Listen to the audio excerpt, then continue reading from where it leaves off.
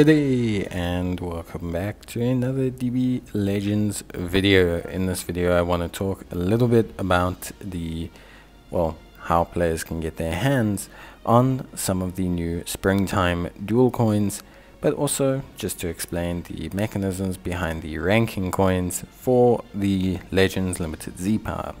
So this is obviously the Splendid Spring Medals, which you can get from the Duel campaign. And this is a ranked PvP campaign that usually pops up around these kind of pseudo big celebrations or relatively big celebrations.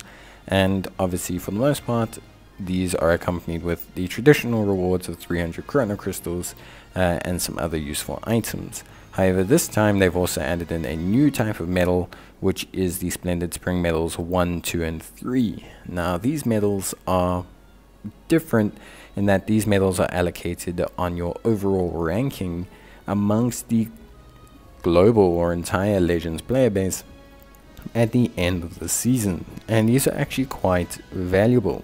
If you look at what they can get in terms of the exchange shop, it's pretty good.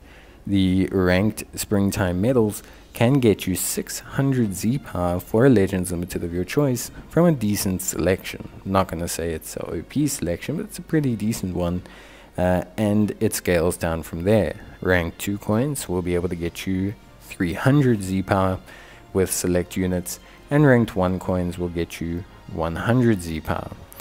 Now, I mentioned these things, but honestly, it's going to be quite difficult to get these. The only way to start getting them is to be in the top 15% globally, which usually means you have to at least crack into the high 60s or top 70s in terms of rank. So you need to really kind of be quite good at PvP, or at least dedicated.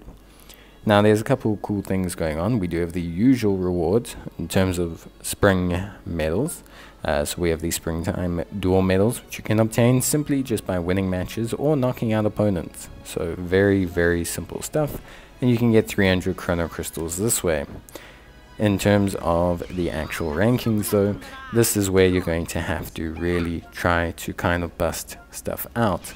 So if we take a look at the ranking rewards, it's pretty crazy. If you go to the rankings and you go to the overall rankings, you can see where the allocations will lie for the spring medals.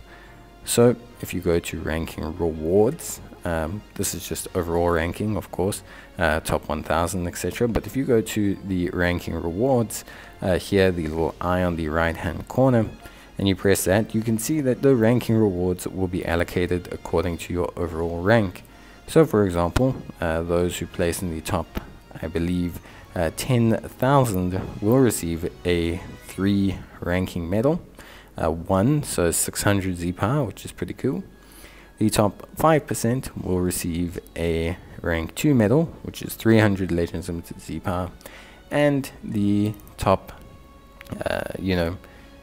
how can I say, the top 15% will receive some rank 1 medals, which is also relatively decent.